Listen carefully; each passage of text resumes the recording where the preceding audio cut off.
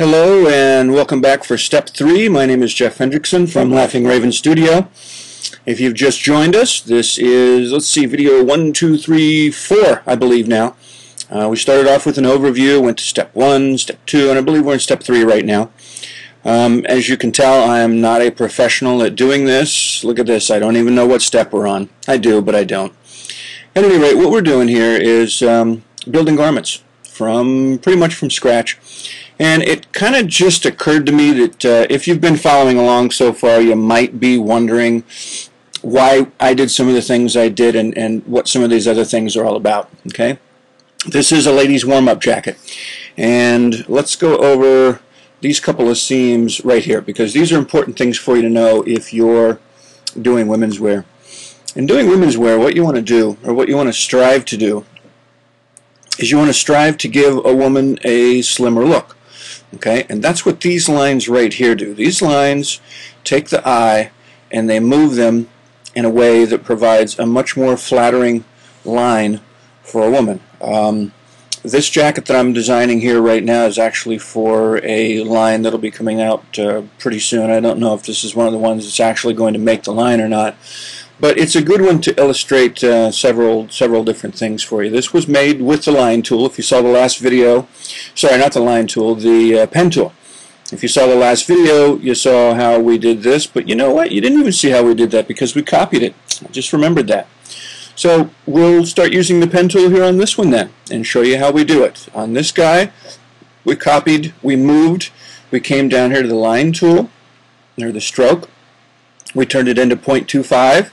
And we showed you a little bit about the gaps. We'll do something with the dash and the gap a little bit later on, but for right now, let's go ahead and use the pen tool so that we can show you how we did these particular lines.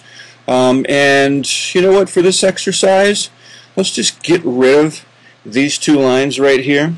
Let's get rid of this, which was a pocket line, and we'll put those back in again. So we're going to take it right down to there, and we're going to create a new line for ourselves. Okay, we're going to do that with the pen tool. Now, a couple things about the pen tool. If you've got lines that are still active and not locked down, when you click the pen tool on the end, it will include it in that line. And we, excuse me, we really want to keep these lines separate, so we're going to separate those out. And to do that, we're just going to select everything right here in this corner because that's where that line is going to be plugged into. And you see all the different things that highlight there? That means that I've got all those in a group. And if we look down here, it automatically pulls up and shows that everything is on layer 23. The reason why I have so many layers here is because I had a lot of garments all on one page and I pulled them all off onto separate pages. You can see if there's anything on a layer just by clicking the button. And when you turn it off, if nothing disappears, that means that you've got an empty layer. For those of you who aren't familiar with Illustrator, for those that you who are, I'm sorry if this is repetitious for you. So we can actually get rid of a lot of layers here right now because they're just not necessary. Drag those things down to the garbage can, pull them out, but let's not linger there because we need to keep moving. Okay? Let's zoom back into this guy just a little bit. We see here in layer 23 that we've got all these paths that are in. Well, some of the paths aren't in a group, but a lot of the paths are. If we just click here like this, we'll see all the paths that are actually in a particular group. Okay. Basically, all we want to do right now is just lock things down so that we can create this other one. So let's click back out. Let's go here. That's going to select that. If you do Apple II, you will lock all those things down if you're on a Mac. Okay. And now we need to draw a line. I'm running out of time, I see here. Let's zoom in real quickly. Sorry. We will draw our new line. We're going to grab our pen tool.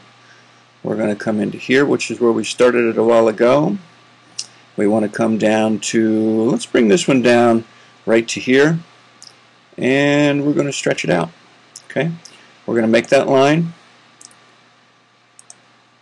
just like that. That's our new line.